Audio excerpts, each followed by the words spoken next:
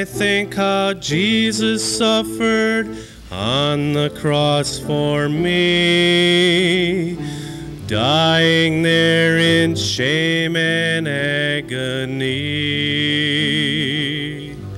so that I could be redeemed and live eternally. I can do no less than now exclaim, I'll be a friend of His through all my days. I'll walk life's road with Him and sing His praise. Though others passing by and walk away, I'll be a friend of His will obey. I never could repay the debt I owe, for all He has done for me. For well I know,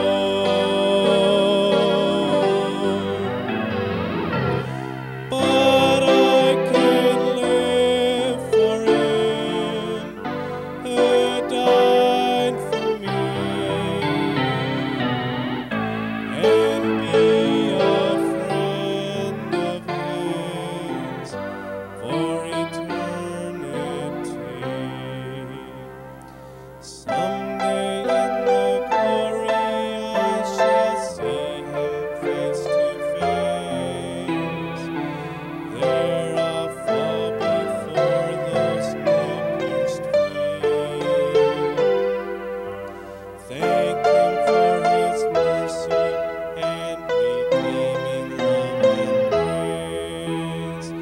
His sweet name adoringly repeat. I'll be a friend of His through all my days.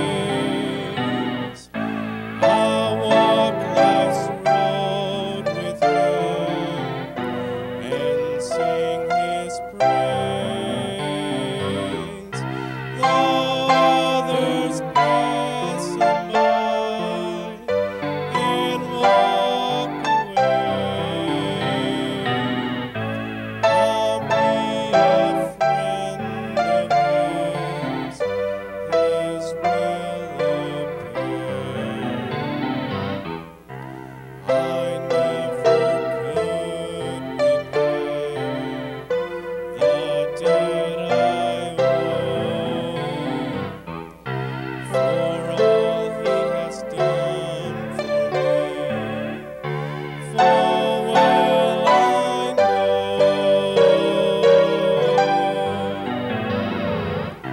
but I can live for Him who died for me, and be a friend of His for eternity.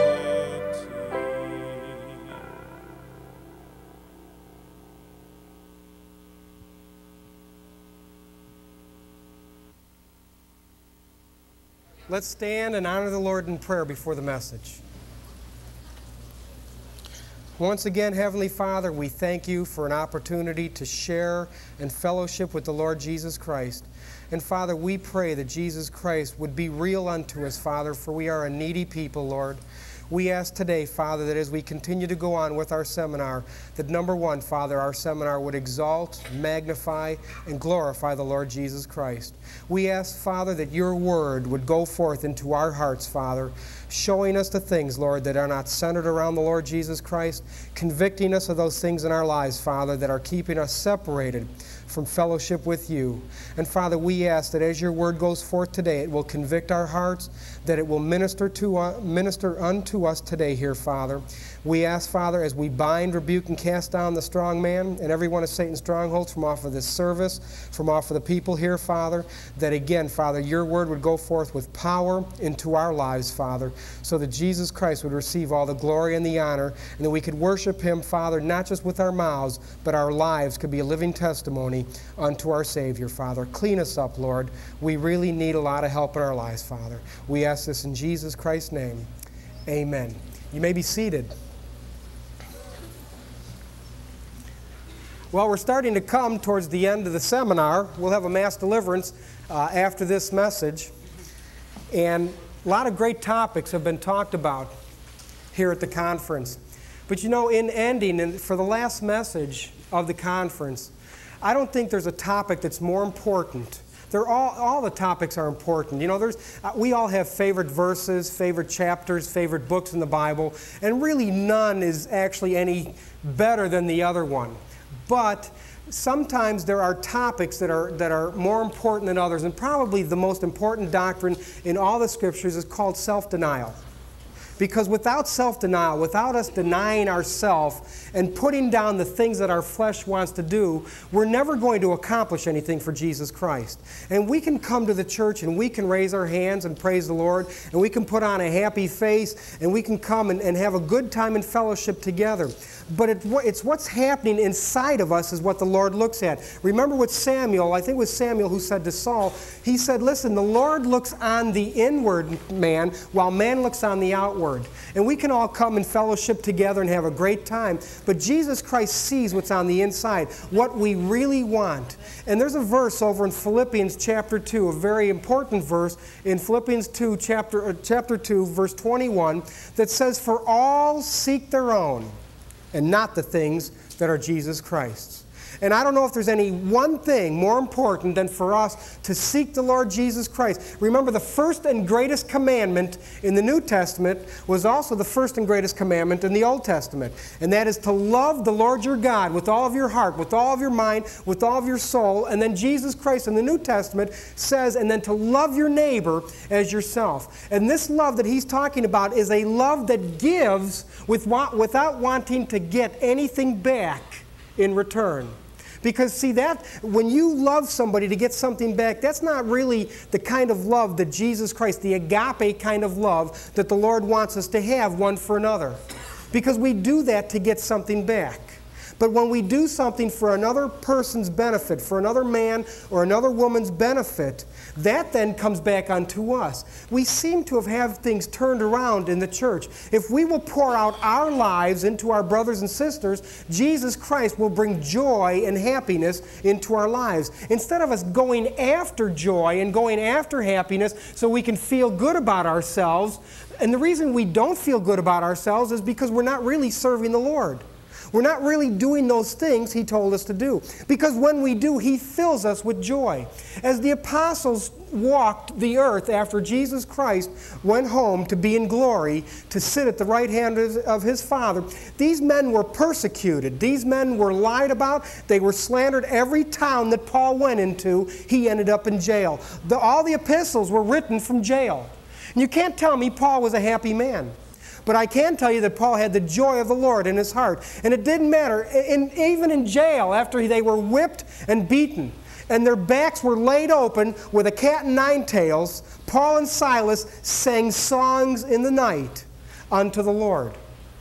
And how did these men do this? How in the world could these men do this? After being whipped, after having their back like an open meat market, how can these men sing songs in the night to the Lord? Because they were denying themselves. They knew the better good that they needed to do was to minister to other people at all costs. And that's what we need to do as Christians. These are the kinds of men and women that God is looking for in these end times, men and women who will put aside the things that they want in their lives and go after and try and help people out, because we're a hurting people today. We have a lot of problems in our lives. We have rejections. We have fears. We have all kinds of emotions in our soul that are being stirred up that we just can't seem to get a handle on. Yeah, we go to the pill bottle, but you know something? After 4 hours, 5 hours, 8 hours, the pill wears off. And we're back in that same state that we were just before we took that pill. Many people today turn to alcohol, even in the church. It is a secret, hidden sin, even in the church. They turn to alcohol because they are burdened down with so many problems in their lives. They have so much emotion. Their mind, their wills, and their emotions are fragmented. This is what the devil does. Make no friendship with an angry man, lest you learn his ways, and it will bring a snare to your soul. Our souls can be snared when we make friendship with people that we shouldn't do this. What shall it profit a man if he gains the whole world? We can literally go out there and grab all you can because you deserve it. You're a king's kid, so you go out there and you grab everything the world has to offer and you gain everything. You have houses, you have cars, you have the best education, you have the nicest clothes, you have all kinds of friends around you. But what shall it profit a man or a woman if they gain the whole world and they lose their own soul? What shall we give in exchange for our souls? We can exchange parts of our mind, wills, and emotions for things that the world has to offer. But Jesus Christ has something much more than that for us. He has something better than that for us, and that's a life that is totally dedicated unto Him. Let's turn to Luke chapter 13. I'm sorry, Luke chapter 14. Turn to Luke chapter 14. We're going to look up in verse 27. Luke chapter 14, verse 27. Jesus says, "And whosoever does not bear his cross and come after me cannot be my disciple." Now let me quote from J. Peterson. What part of that verse do we not understand? What part of whosoever does not bear his cross and come after me cannot be my disciple? See, we all want to be, as Phil sang the song before the message, we all want to be a friend of Jesus. Amen? And we want to do these things that the Scripture says do. And the Spirit is willing, but the flesh is weak, because the flesh must be subdued. And that's what Jay was talking about earlier in his message. Everything is not deliverance. Now, we gear these conferences towards deliverance, but there are many times it's not an evil spirit in our lives, it's the flesh that we need to crucify. Now, when we crucify the flesh and the demons are still there, then we need to get the demons out. And that's where the ministry of deliverance comes in. But we need to bear His cross, and we need to come after Him. And if we can't do this, we cannot be His disciples. Now, we can say we're His disciples, but He knows what's on the inside of us. For which of you, intending to build a tower, sits not down first and counts the cost, whether you have sufficient to finish it, whether you have all the materials. If you go to build something, you're going to have all the materials to do it, because if not, you're going to look foolish, the Scriptures say. But it's the same thing in Christianity. We need to sit down and count the cost of this ministry, because this ministry will cost many of us our lives. Many of us here, if we will go on with the truth of God's Word, we will be like Paul, locked up, lied about, beaten. Many of us here, if we stand for Jesus Christ in the end times, will give our lives for Jesus Christ. And wow, what a great thing. Amen. To be able to take crowns, to be able to take our robes, and just cast them at Jesus' feet when we get to heaven. Amen. Wow. That's the kind of men and women you say, well, I don't want anything like that. Or I want that, but I don't want to go through that. That's okay. Just determine in your heart that you want to do that, and the Lord can start preparing you for that time. But he says we need to sit down and count the cost, lest haply after he laid the foundation, he's not able to finish it, and all that behold what you're building begin to mock him, saying, this man began to build and was not able to finish. It's the same thing in deliverance. Don't get involved in the ministry of deliverance without counting the cost. If you're not willing to give of yourself and die to yourself for other people, because that's all this ministry is about. This ministry is not about money. This ministry is not about fame and fortune. Nobody's name is ever going to become popular. Listen, Pastor Worley preached for 25 years, at least 25 years, of deliverance. He pastored 47 years in churches, and in the religious community, he was an absolute 100% failure. Because his church wasn't very big. Can you imagine preaching 47 years and at the most you have like 130 people? And maybe 75 of those are real hardcore workers, and then even a lower number of that are those that are really dedicated. Well, you're in the religious community, you're a failure because, of course, big is good, right? Not necessarily. I always liked his example. Big isn't always good because, you know, if something dies, what would you rather bury? A dead gnat or a dead elephant? And there's a lot of dead elephants today that are stinking up the place that need to be buried. Or in verse 31, or what king going to make war against another king sits down first and he consults whether he's able with 10,000 to meet him that's coming with 20,000? Well, that's just common sense. Or else, while the other is yet a great way off, he sendeth ambassadors and desires conditions of peace. So likewise, whosoever he be of you that forsakes not all, he cannot be my disciple. Now, again, I don't know what part of that we don't understand. If we don't determine in our hearts to be able to forsake all, that doesn't mean that right now, immediately today, you have to give up everything. But what it means is that you have to be willing to do this, and Jesus Christ will do this. It's just like salvation. So many times people say, well, you know, I drink and I smoke and I cuss and I do all these things, and I can't really get saved. But see, that's the person that really needs salvation. Because Jesus Christ will do that for him. He will take those things away. I can't stop drinking. I can't stop smoking. I can't stop cursing. I can't stop committing adultery. Come to the Lord Jesus Christ. Let him work on the inside, and those things will then start to change. It's the same way now that we are born again. If we will just determine that this is what we want to do, and then let the Lord work in our lives, he will bring this out. And yes, it may hurt a little bit, but it's not going to hurt as much as if we try to do it in the flesh. See, Jesus Christ, because Jesus Christ can change attitudes. He can change feelings. He can change the way we look at things. We can't do that. But he can do that in our lives. So we have to forsake all if we want to be his disciples. Well, that's just kind of ugly, isn't it? Let's turn to Colossians chapter 1. Colossians chapter 1. I want to talk to you about two contrasting views here on self-denial and on preeminence. Now, preeminence is a teaching. Preeminence is a thing that makes people want to be more than what they are.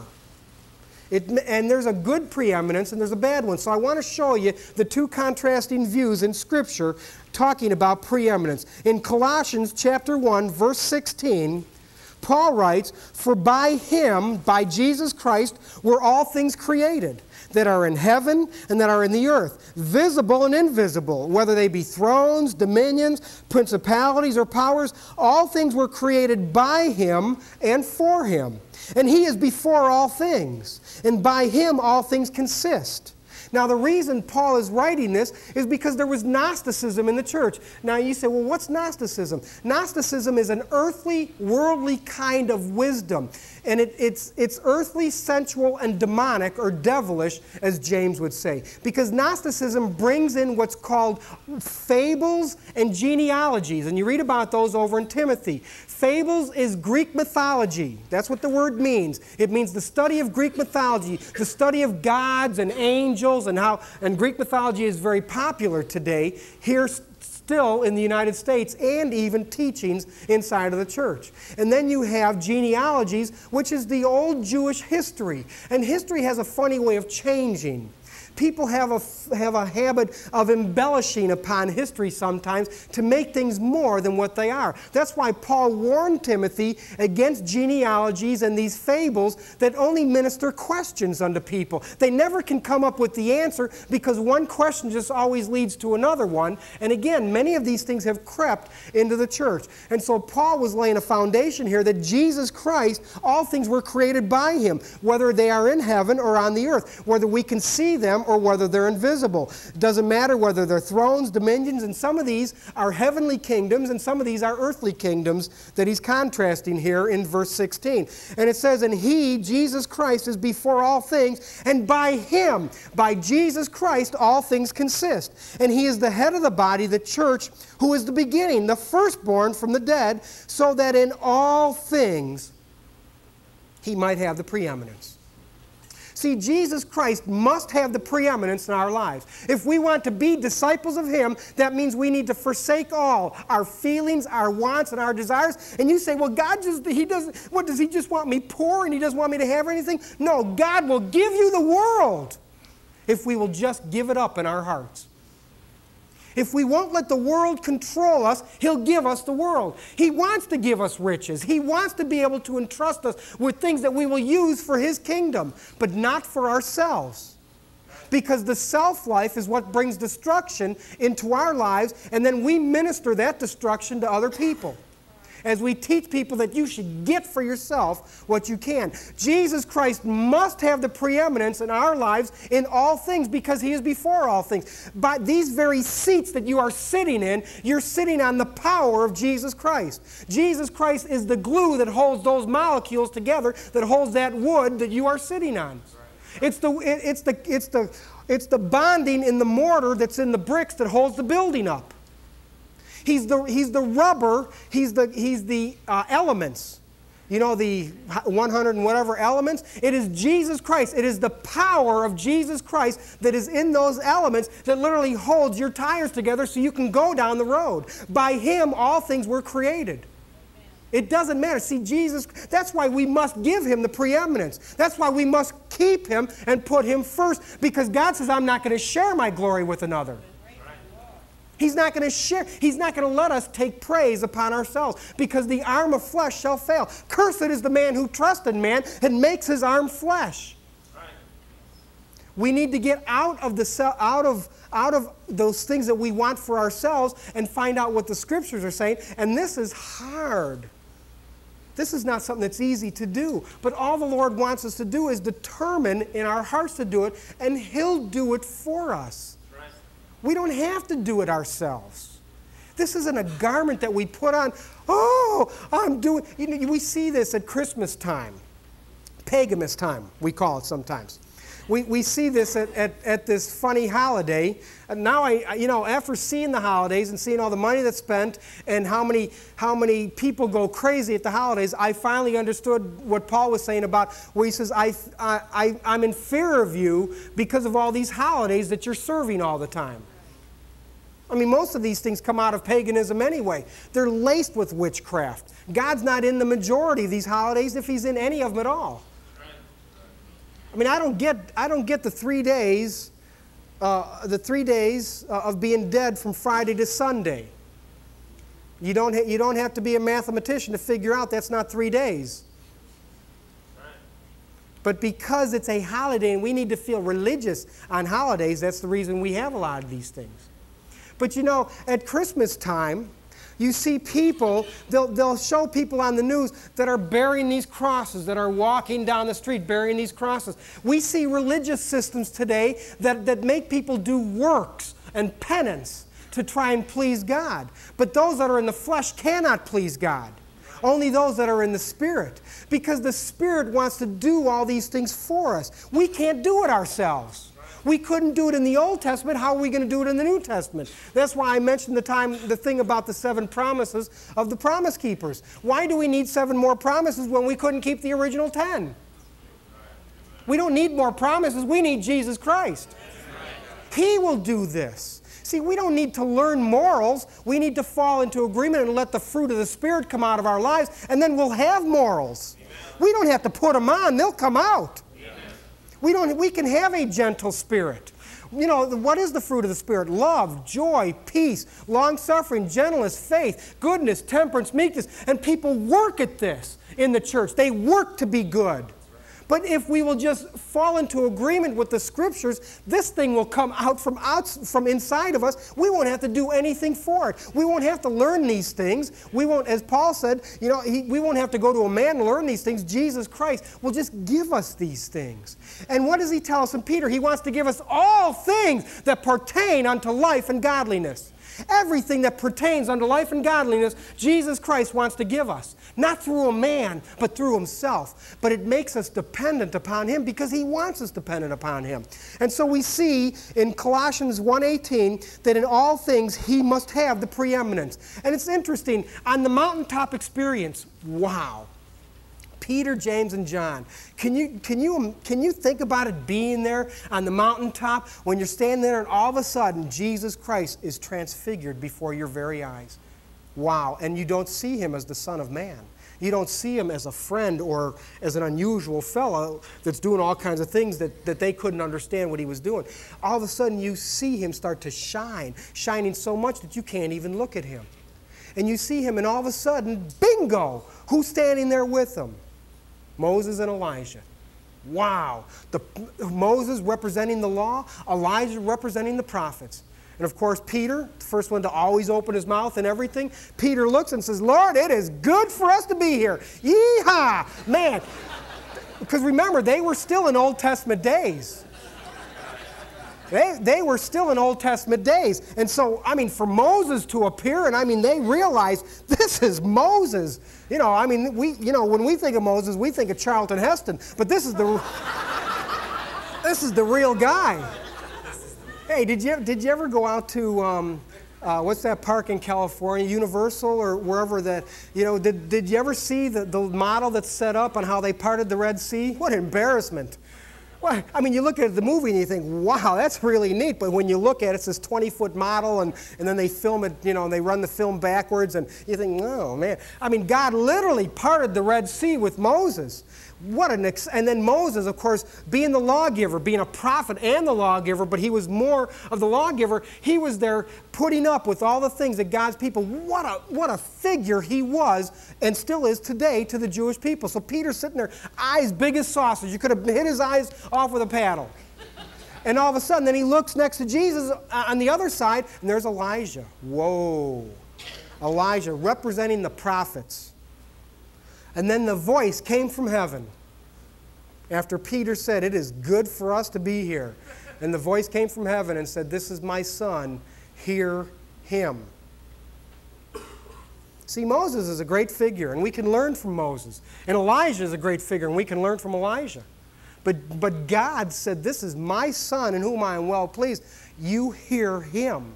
Amen. Don't worry about the prophets. Don't worry about the law. You listen to Jesus Christ. Wow. That's the same thing over in Hebrews chapter 1, where in times past, God spoke unto the fathers, unto the patriarchs, by the prophets. But now in these end times, he's speaking unto us through his Son. Again, Jesus Christ having the preeminence. He's not speaking to us today through the prophets. He will give us prophecy. But by the way, if you'll research the word out, you'll find out that not all prophecy is a prediction of the future. Beware of these people that have a word for you. Just don't, and beware of people that want to lay hands on you. I remember hearing the story from Pastor Worley about the person down south, a prophet. And he was a prophet because he called himself a prophet. And he went up to Pastor Worley. He says, oh, here's Sister So-and-so. I love to give her a personal prophecy because every time I do, she gives me $50. Made him sick. Charlatans, heretics. Beware of people. And it's funny because the prophets come up to you today and they look at you, and it's a very serious look, and they'll look at you and they'll say, God's telling me that you have sin in your life. And you need to deal with it. Well, you know something? That could apply to every single person here. And so the person stands there and goes, oh, God's talking to me, and he's telling me I got to... Listen, God's telling us every day when we wake up, get out of our sin.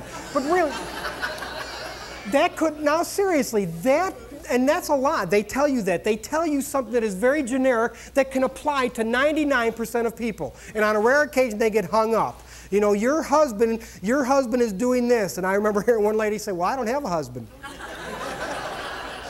So they're kind of careful about this thing with prophecy. But getting back, we need to have Jesus Christ having the preeminence in our lives. He must. It doesn't matter what we think about it. It's what the Scriptures say, so that in all things he might have the preeminence. And remember the religious leaders? Who are you? By what authority do you do this? Will you please tell us for the 15,000th time who you are? And Jesus said, I've already told you. How many more times do I have to tell you? He says, the reason you don't hear me is because my word is not in you. Ooh. That was an ugly thing to say. So let's contrast this and turn to 3 John. The 3rd epistle of John. There's only one chapter, and so if you go to 3 John, you're there. And we're going to look at the 9th and 10th verse. John is writing unto the church in 3 John 1:9. He says, I wrote unto the church, but Diotrephes, who loves to have the preeminence among them, receives us not. Wow. There was a man there that was very jealous and envious of what the disciples and the apostles were doing. He was envious and jealous of them because he couldn't produce what they were producing because he wasn't one of them. He was one of the goats. And yet he had this church that he was so-called pastoring. And so when John was trying to write and come unto the church and teach the church, Diotrephes didn't want anything to do with it because it needed to be around Diotrephes.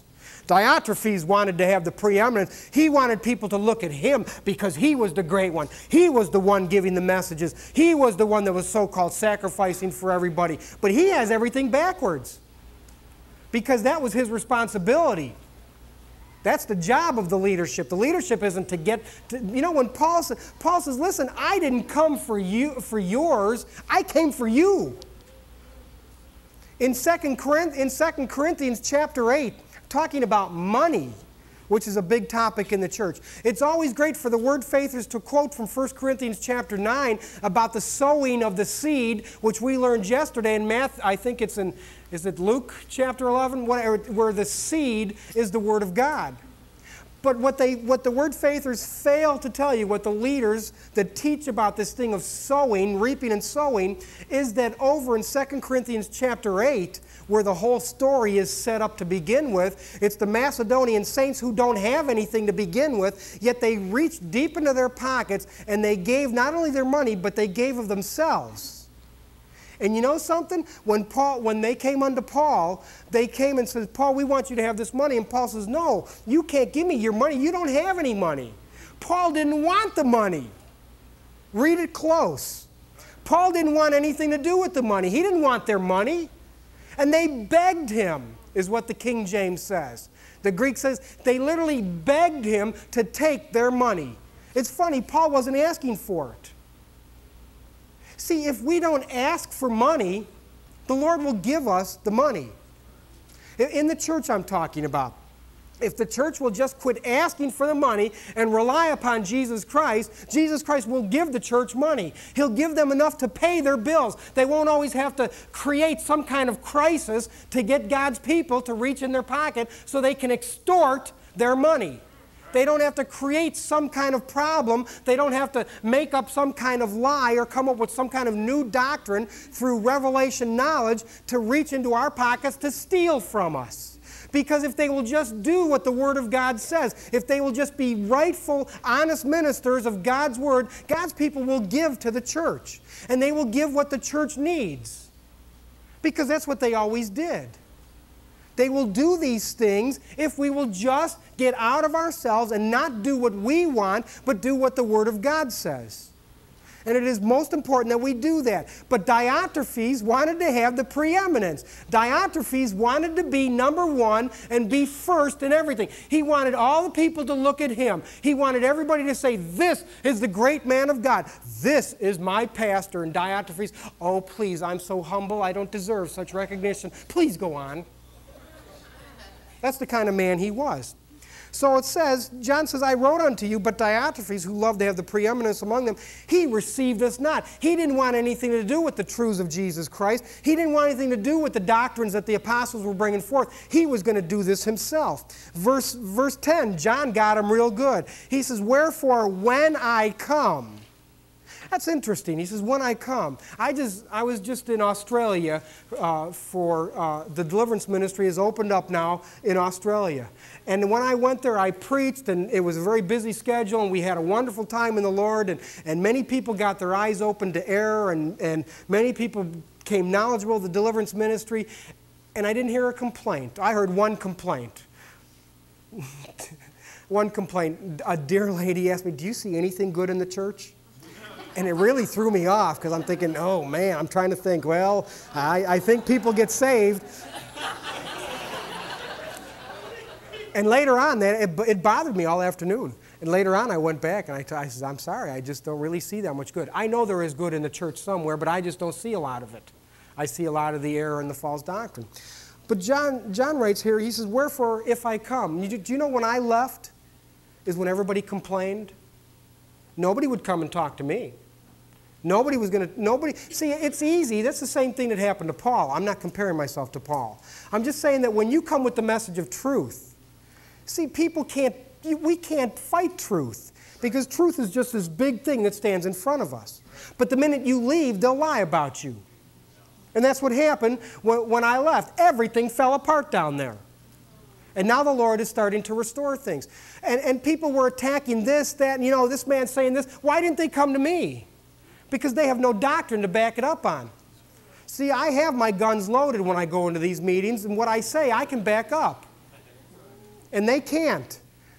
And I'm sorry, that's just the truth. That's not pride, that's just the truth. I'd be foolish to stand out here and talk about things that I can't back up because somebody might call me on the carpet and I'd look pretty foolish. And that's the same thing with all of us, brothers and sisters.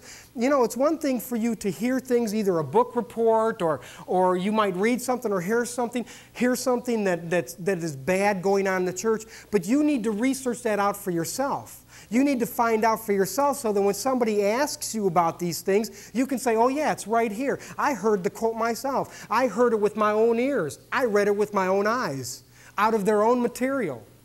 See, we need to be equipped to answer those people that are going to ask us questions, or else we're going to look very foolish.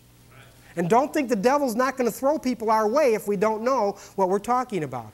That's why I've told people I will love to sit down. I'm a very nice person to sit down and talk with. Just bring doctrine.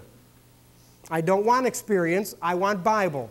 And if you can show me in the Bible where it's wrong, I'll change my theology, or I'll at least go and I'll pray about it. So what happened is John, he says, when I come, I will remember his deeds, which he did, prating against us with malicious words. And he wasn't even content with prating against them with malicious words. All these lies and slanders that Diotrephes was saying about God's men, about the men that were bringing forth the message, he says they weren't even content with that.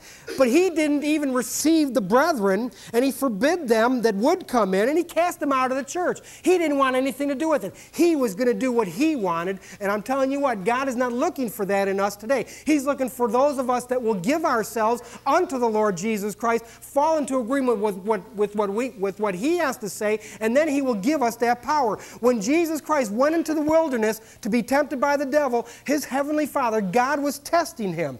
And he did everything that he was supposed to do. He defeated the devil with his word, or with the word of God, which is what we now have. And when he came out of being tempted, it says he was now full, or he went in full of the Spirit, but he came out in the power of the Spirit. Because we need to be obedient unto God's word. If we're not obedient unto God's word, we're not going to have the power. We may have the Holy Ghost. You hear about that a lot. All right, do you have the Holy Ghost? We may be full of the Holy Ghost, but that doesn't mean we have power. It comes from a Greek word, exousia, authority with God. We can have authority with God. He will trust us when we are obedient and we pass those tests. And every day the Lord brings tests. He brings tests into our lives to see what we are going to do. And if we pass the test, then He gives us that ground. And as we hold it, then He gives us another test with more ground.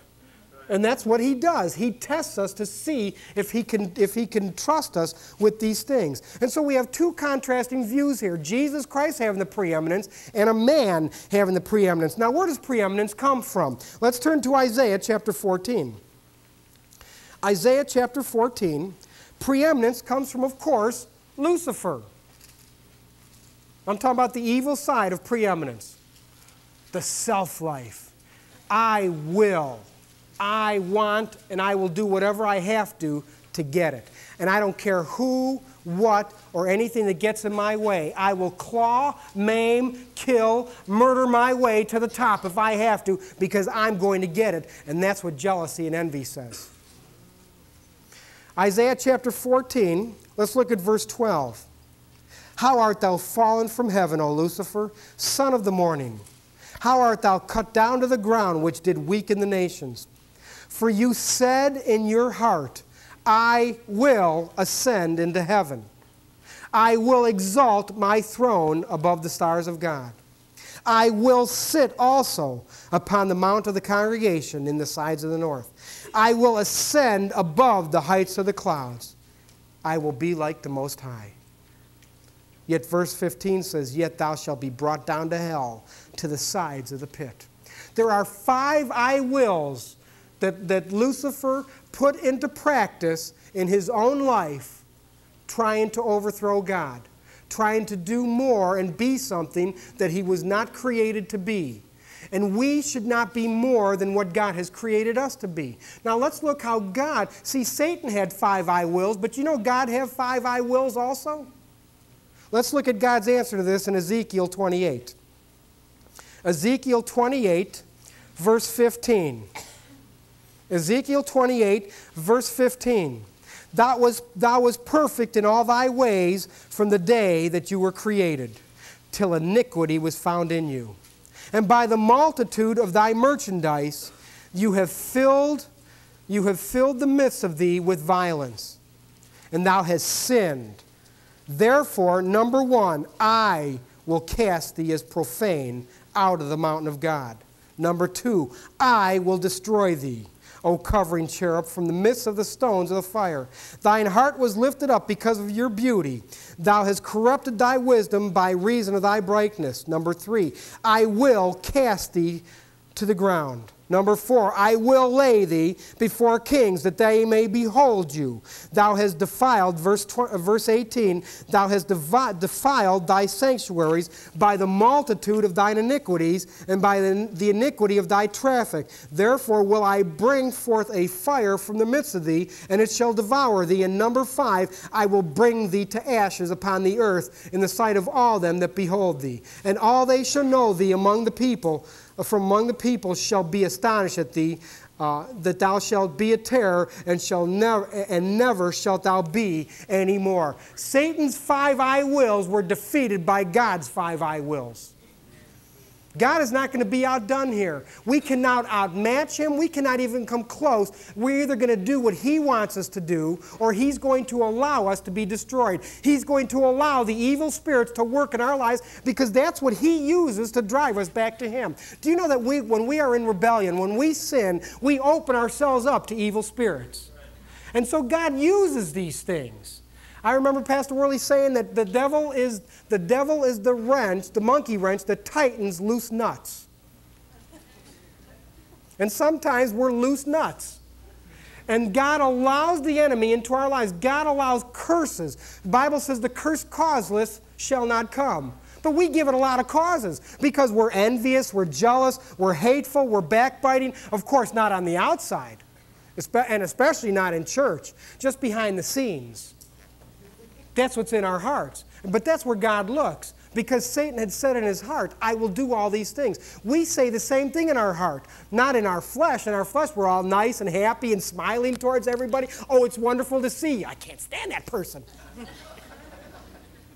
This destroys us. This keeps our doors open, these revolving doors. Yes, we may repent. Yes, we may use 1 John 1:9, God's bar of soap, to restore fellowship. But it's just an open door back open to the demons again. And that when we allow these things to work in our lives, they drive us to sin against God. The more we sin against God, the more the evil spirits come in. The more the evil spirits come in, the more we sin against God. And that's why we've got to close the door once and for all, fall out of agreement with the devil, get out of the self-life of what we want, and find out what Jesus Christ wants, because one of these days he's going to do this for us anyway.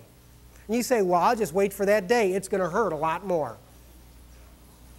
All these things. And you know, some of us aren't going to survive it. Our houses, our bank accounts, our automobiles. What's going to happen if we name the name of Jesus Christ, and all of a sudden, as the new age takes hold, and you say, that can't happen, read history. We are doomed to repeat what we don't remember. Read history. See, we are just fat and lazy in this country because the church is not under persecution. You go into a country where the church is under persecution, and you'll find a real church.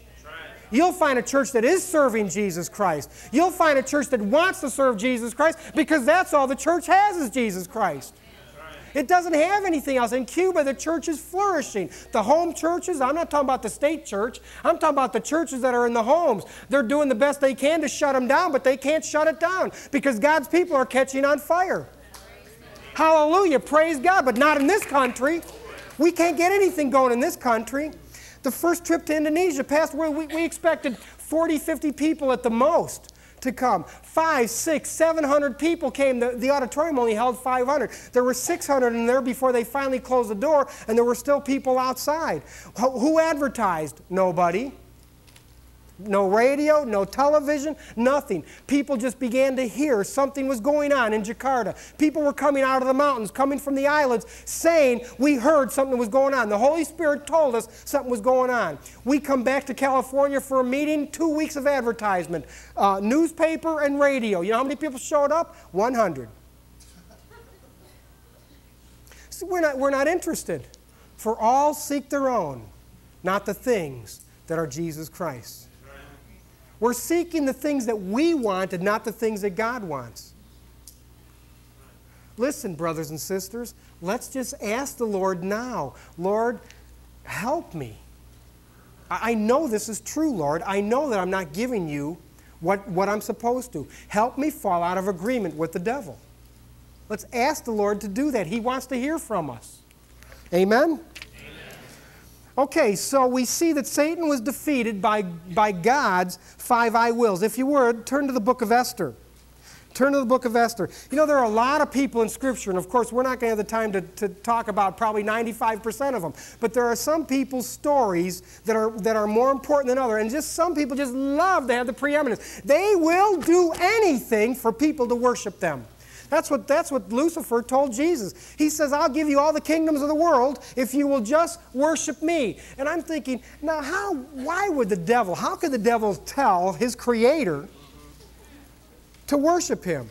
But what he was telling him, if you look the word up, in the Greek, it literally means, if you will serve me.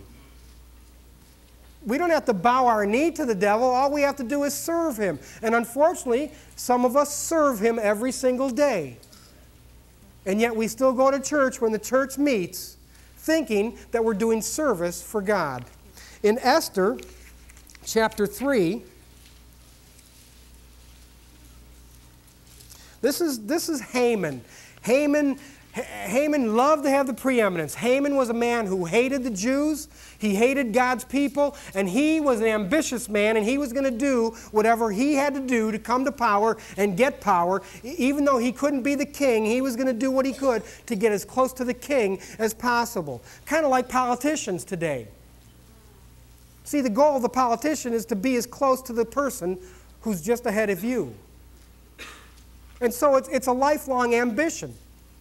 Because the minute you get to that status of the person that you were going after, you now have to get to the next person, and the next person, and the next person, and the next person. And what you have to do to get there, you have to sell your soul.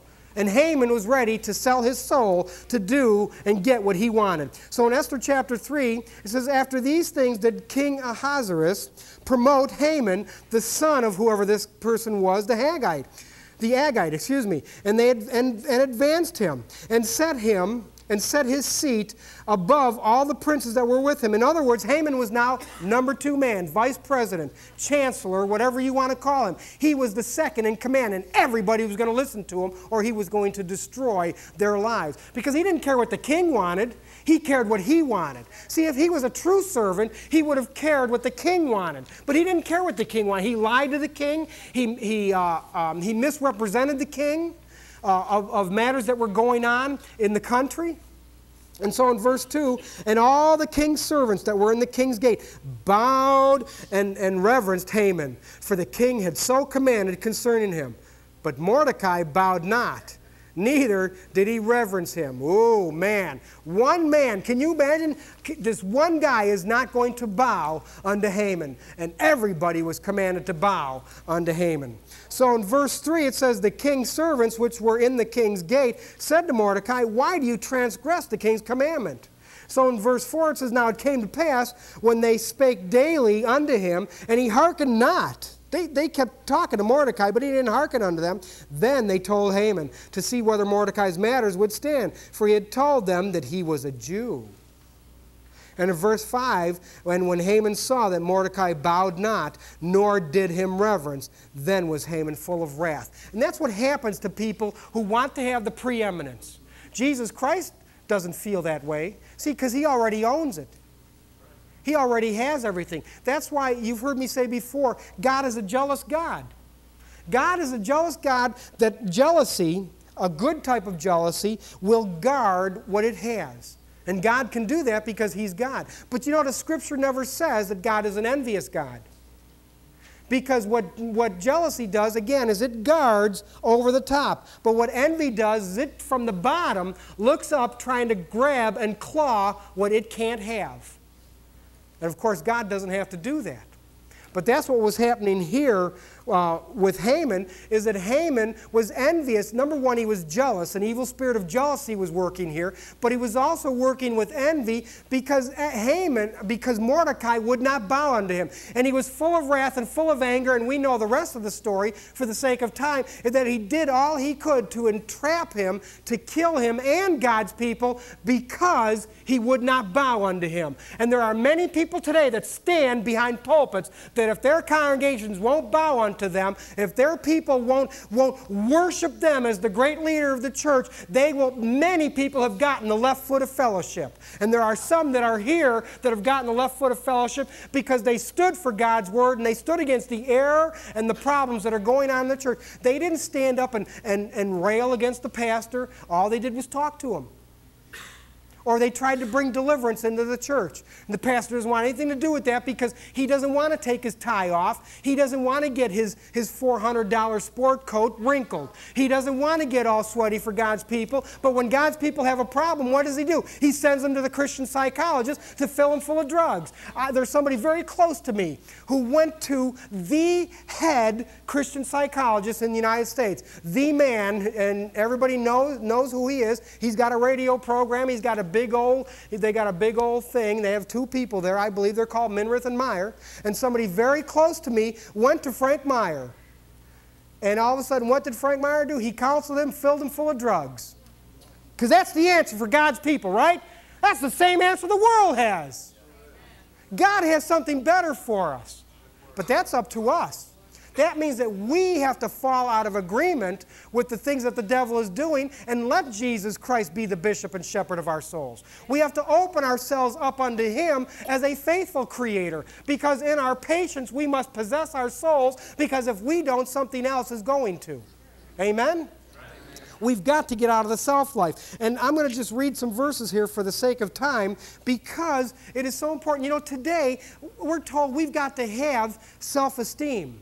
And there are many people, such as Robert Schuller, who teaches this doctrine of self-esteem. We've got, in fact, he says, somebody asked him one time, what is hell? He says, somebody who has low self-esteem. And I'm thinking, no, but you'll find out. I mean, if that's what his theology is all about. But what does the Bible say about self-esteem? Philippians 2, 3 and 4, if you'd write it down. Paul writes, let nothing be done through strife or vainglory, but in lowliness of mind, in lowliness of mind, in lowliness of mind, let each esteem others, Let each esteem others better than ourselves. Look not every man on his own things, but every man also on the things of others. Let this mind be in you, which was also in Christ Jesus. Think on that. Esteeming others more highly than ourselves. But we can't do that because they're not as good as us, are they? You know, it's funny today. The scriptures are full of this kind of stuff. 1 Corinthians 10:24. Let no man seek his own, but every man's other's wealth. In other words, don't seek it for yourself, seek it for somebody else. Because when you seek it for somebody else, God will reward you openly. He will give unto you, and when He gives unto us, wow, He gives unto us big time. 1 Corinthians 9:19, for though I be free from all men, Paul writes, yet have I made myself servant unto all. And why did Paul make himself servant unto all? That he might gain the more. See, we can have great gain with God if we will become servant unto all. Romans 15:1-3. We then that are strong ought to bear the infirmities of the weak. Forget that, bearing the infirmities of the weak. Let them bear themselves. Isn't that what the Bible says? Every man shall bear his own burden. Galatians. But they forget a couple other verses from there. It says that we are to bear one another's burdens. We don't have time to go into the rest of it. Just research things out about humility. Pride goeth before destruction, and a haughty spirit before a fall. Pride will destroy our lives and has destroyed. And because Jesus is not allowed to work in the churches because there's too much pride and arrogance in the church. We must start giving of ourselves, especially in the deliverance ministry, or else God will shut the thing down and He'll go around us, and we don't want that, do we? No. Let's stand. Heavenly Father, we thank You for this time together to share and fellowship in Your Word, Father.